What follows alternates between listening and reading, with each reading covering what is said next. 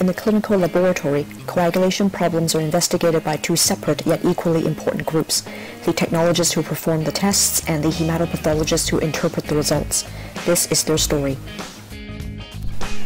A 25-year-old woman presents to her family physician with iron deficiency anemia.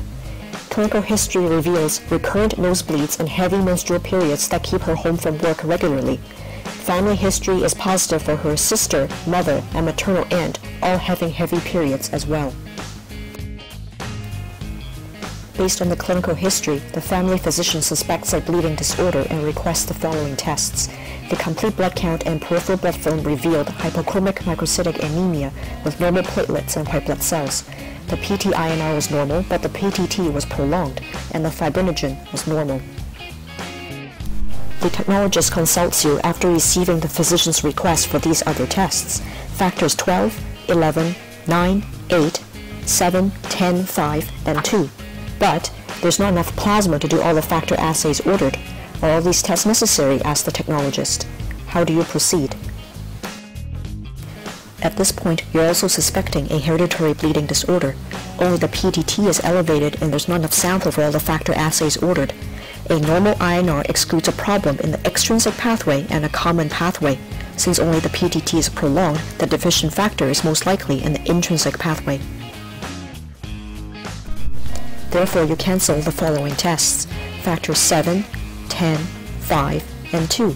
But wait, you can also cancel factor 12 because factor 12 deficient patients do not bleed. So now there are only 3 factor assays left: factors 11, 9, and 8. However, hereditary factor 8 and 9 deficiency are inherited as X-linked bleeding disorders, which means hemophilia is unlikely in this 25-year-old woman and her female relatives, and factor 11 deficiency is also rare. Let's take a step back and review the history again. The patient has recurrent nosebleeds and heavy menstrual periods. Her mom, sister, and maternal aunt are also affected. The bleeding symptoms means mucocutaneous bleeding, and the inheritance pattern appears to be autosomal dominant. Primary hemostatic disorders are caused by abnormal platelet or von Willebrand factor level and function, and they are characterized by mucocutaneous bleeding. Remember, the original testing requested did not include von Willebrand factor level and function. So as the consulting hematopathologist, you can add VWF, antigen level and function testing to the orders. Why is the PTT elevated then? Von Willebrand factor carries factor 8 in plasma to protect it from degradation. Low VWF may therefore lead to low factor 8, thus prolonging the PTT. So in this case, you would proceed with testing the factor 8 level as well. Thanks to the dedicated technologist and your consultation as the hematopathologist, a diagnosis of von Willebrand's disease was made, and the patient was referred to the hematologist for management. We did it. We solved the case.